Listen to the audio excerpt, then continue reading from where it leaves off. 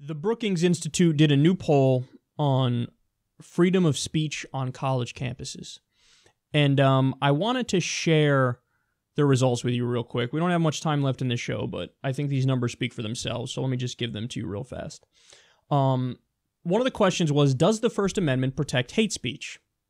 39% said yes, 44% said no. So a plurality said no, hate speech is not protected under the First Amendment. That's actually just not true. It is protected under the First Amendment. There are super few exceptions to the First Amendment. Direct threats of violence is one thing that's not protected. But general hate speech, like if somebody's a racist asshole and they want to say racist shit, that's protected speech. You don't get to throw somebody in jail because they said racist shit or because they're a douchebag.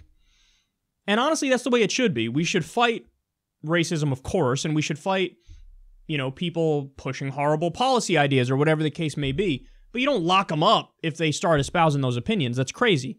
But a plurality of people said, no, hate speech is not protected. Plurality of people on college campuses. The next question was, is it okay to shut down a speaker? 51% said yes, 49% said no. Wow. So a majority of people say, yes, it's okay to shut down a speaker. Look, man, the main test of whether or not you really believe in free speech as a matter of principle is, do you support it for people you despise? And if you answer no, then you don't support free speech.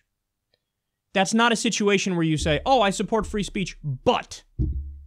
No, then you don't support it. I believe it was Noam Chomsky who said, if you don't support free speech for those whose opinions you despise the most, you don't support it at all. And that was Noam Chomsky, and Voltaire, I think, said that. There was like 1,000 people who said that, who are intellectuals who understand the way that a principled position works. By the way, this is why the ACLU actually defended, believe it or not, the KKK in the famous Skokie case. They were going to march through a predominantly Jewish town, and the ACLU said, look, we despise these people. We hate everything they stand for. They're horrendous. But as long as the march is peaceful, then of course they're allowed to do it. So, it's a hard thing for people to wrap their mind around, that you can have those two things can be true at the same time. I fucking hate this person and everything they stand for, but okay, you can speak your mind. I mean, how do you think I fucking feel when I come out here and defend Milo Yiannopoulos or Steven Crowder or Ben Shapiro? I think they're horrendous and wrong about pretty much everything.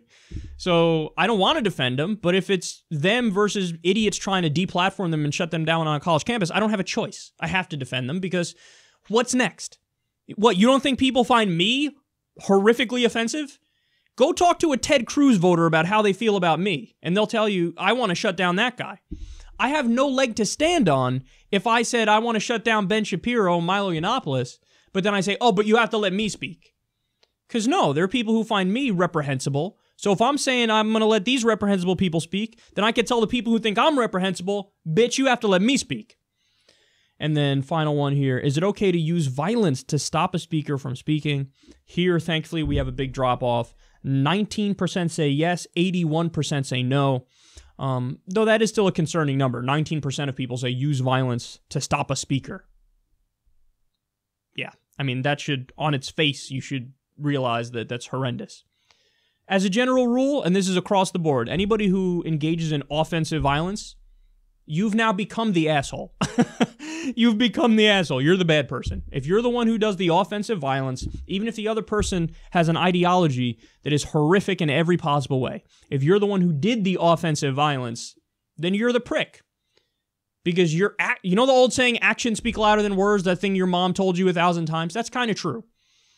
So you could say, I'm peaceful, I'm a good person, and that's why I'm going to beat the shit out of somebody who wasn't about to attack me.